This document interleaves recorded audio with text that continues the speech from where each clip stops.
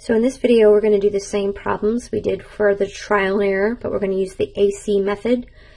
I do think that there are certain times one of these techniques is easier than the other, but if you struggle with factoring, the AC method may be your better choice. It's still doing a trial and error, it's just organizing the problem differently. We are figuring out using a chart on how to split that middle term to go backwards to the FOIL. You're basically figuring out that middle term, how to split it up. You can't just split it up however you want. It has to work. So we're going to use the chart to do this. Please still use trial and error if the leading coefficient's a 1. If you see the first and the last terms are perfect squares, still strongly suggest trial and error. Trial and error I do think is easier if one of the numbers is prime, as we did in the last videos, but it's your choice, I think, once you see the leading coefficient's not a 1.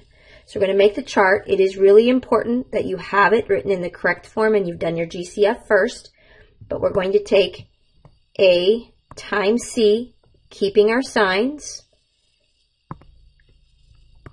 and we are asking ourselves what two numbers multiply to get me this number, that when I add them, I get the number on the right. Similar to the idea we did with trial and error with the leading coefficient of 1, but we can't go directly to the answer in this case. We actually have to break it up.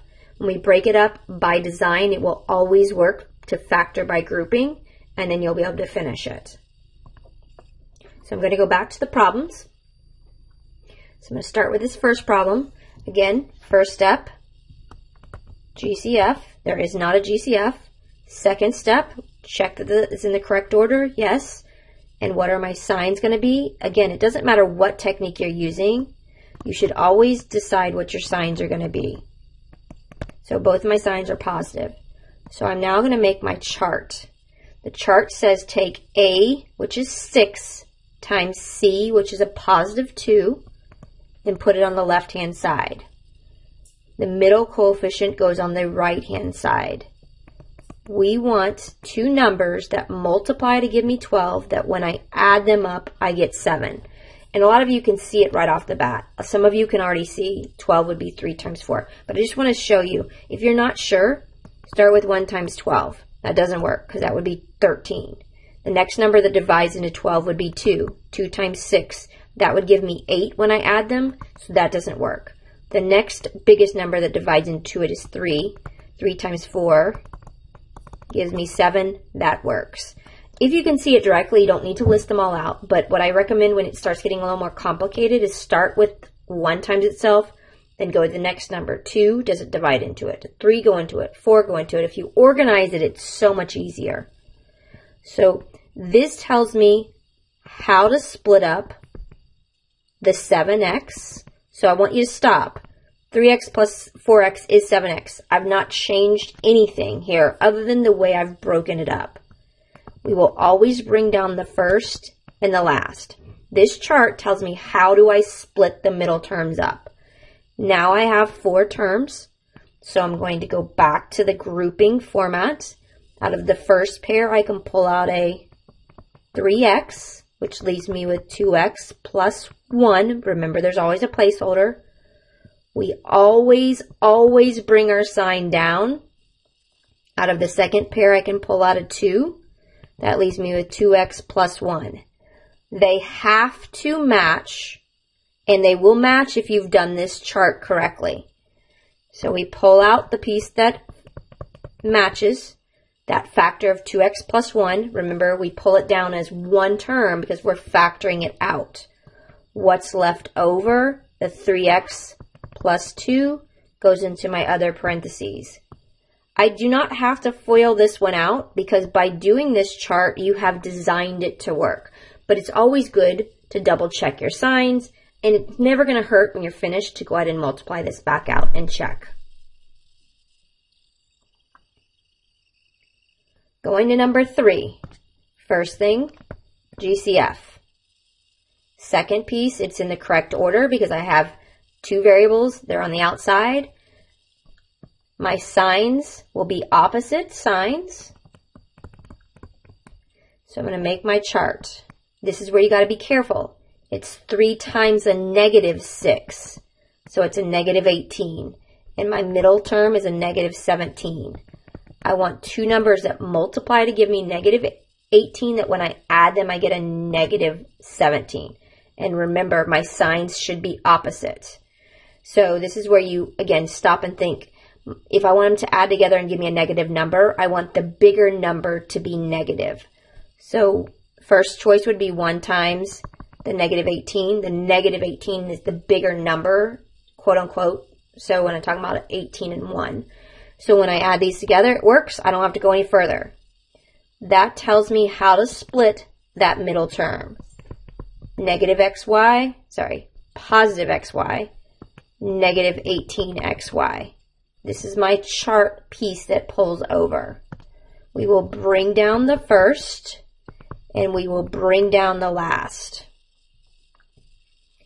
We now have 4 terms, so we're going to factor by grouping. Out of the first pair, I can pull out an x. That leaves me with a 3x plus y. Always bring your sign down. Out of the second pair, I can pull out a 6y. Remember, we're actually pulling out a negative 6y. So that gives me 3x plus y.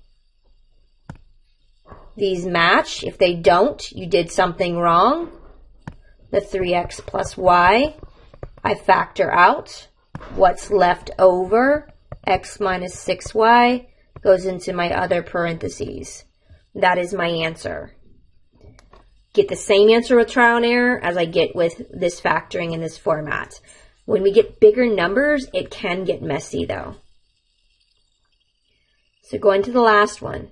Start off, GCF, no. Correct order, yes. My signs for this will be opposite signs. So I'm going to make my chart. 4 times a negative 3 is a negative 12, and it's a positive 4. So I want the two numbers that multiply to give me negative 12, that when I add them up, I get 4. And remember, the signs are opposite.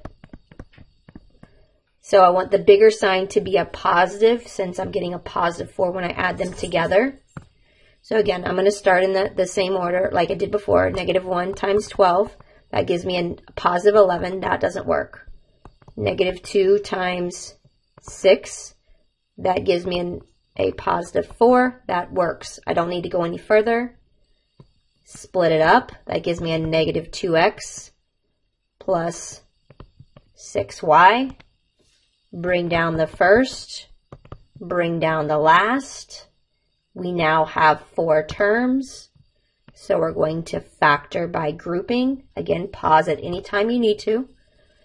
Pull out a 2x from the first pair. That leaves you with 2x minus 1. Remember, there's always a 1 as a placeholder. The sign always comes down from the pairs.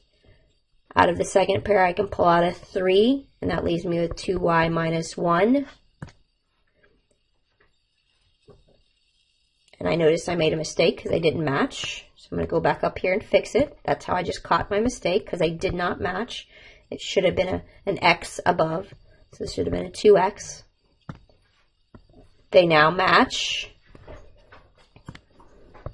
Factor out the binomial that matches. What's left over goes into the other parentheses. Always check yourself by foiling it back out. But if your chart works, this problem will work by factor by grouping.